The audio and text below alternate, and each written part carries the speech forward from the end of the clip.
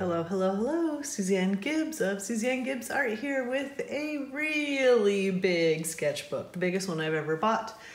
And this one took me years to fill because I ended up not liking it because it's too big to carry around.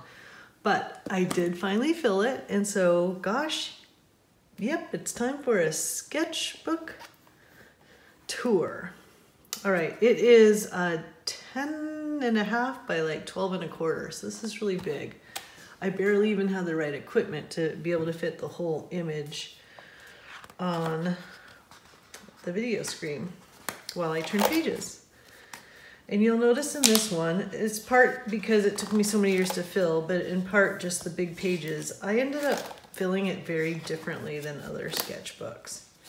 A lot of stuff is just kind of glued in. This one isn't. I painted right on the page.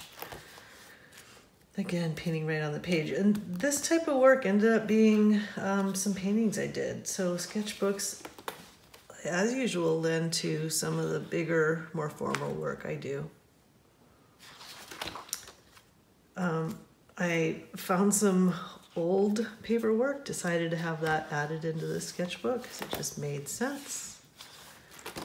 This is flash paint with white Uniball pen over it, in case you're wondering. Collage, colored pencil, stickers from a conference I attended, somebody else's watercolor this is just a printout of a drawing I did, collage, printout of a drawing I did on iPad, colored pencil, ink and watercolor.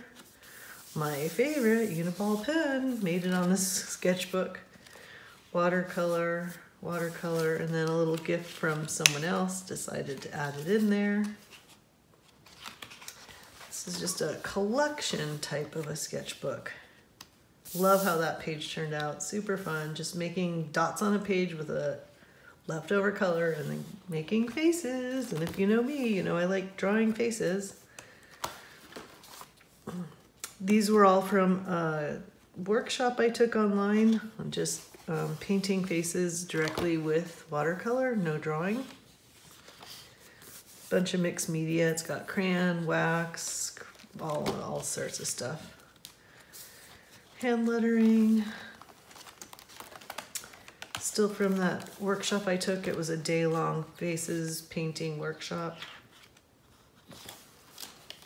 These are from an online Instagram share where they give you a prompt and then you make drawings from the prompt.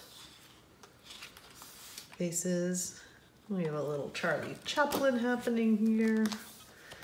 Some ideas here. This was when I just took some things off the walls that I had around my desk and decided I wanted to save it. A little bit of collage action happening, more collage, drawing, and a watercolor workshop. Yes, I can paint and draw realistically. It's not my favorite, but every once in a while it's good to do just to know that I have those skills.